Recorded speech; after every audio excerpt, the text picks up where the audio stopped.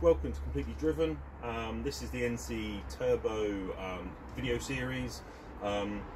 This is my 2009 NC 3.5.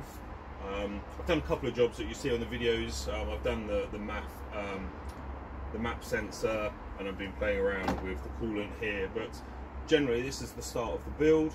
My goal is basically to try and do a turbo kit that's well done to OEM type standards, so the fitment will look nice. I didn't have sort of £5,500 to buy a kit from one of the main brands. I thought for the price of the car, it doesn't work anymore.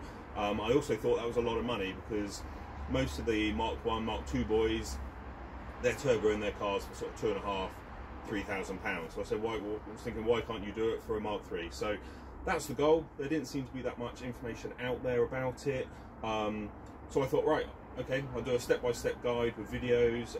They can get quite techie with each little bit going along, but you know, it's to show everyone that you can do it yourself and not just sort of glide over subjects, but actually sort of delve in and show how you do each part.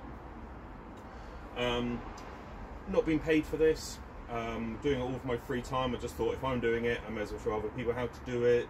That being said, there have been a few companies that have supported me along the way, and they're shown at the beginning of each video, so just to be transparent on that.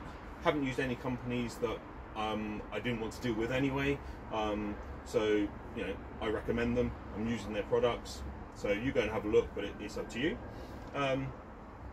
So yeah, so this is the start. So really, I've got to get down into the nitty-gritty. I'm using a Saab TD04 19T. The CRHA, the centre of the turbo, has been upgraded with upgraded bearings. It's had a billet turbine wheel put on it, so it's lighter, it's got more blades, it should spool quicker. So power-wise, I'm not one of these guys aiming for like 400 brake horsepower. This is my only car. I need it to be fairly reliable. I just want a modest BHP improvement.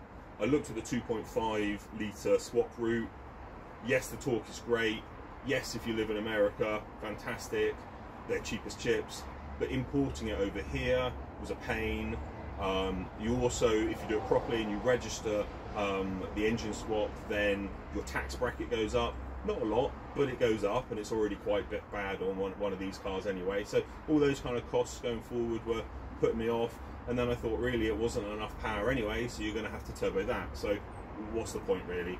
So yeah, Saab turbo, making my own manifold, making my own downpipe.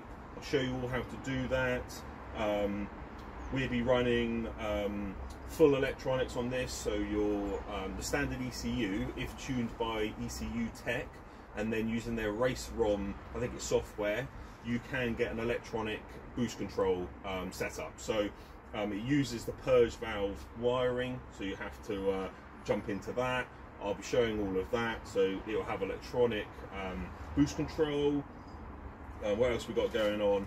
Obviously you're going to have to do all the intake pipings. We're going to have to most probably move the battery and things like that around.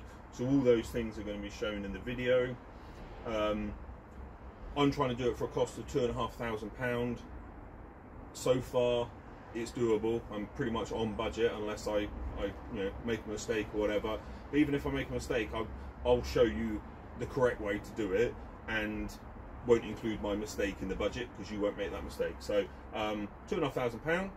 I've added some extras just because I wanted to. So there are a few extras, like I'm adding a dashboard gauge pod, and obviously boost gauge, oil pressure gauge, because the one on this isn't a proper oil pressure gauge, and I want that, so I'm going to be doing the odd track day. Not many, but just the odd one. So there are extra options on that do put the price up, but I've been transparent about that. There's a link to the spreadsheet on in the description of the YouTube video, so have a look at that.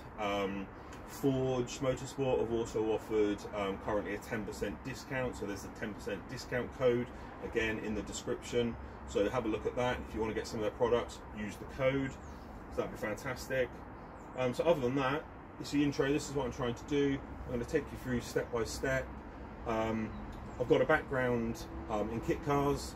I've built my own Lotus 7 type car. I've rebuilt LS1 V8 engines from the block up. So I've got I've got car knowledge my whole life. I have never done a turbo, so I've done a lot of research.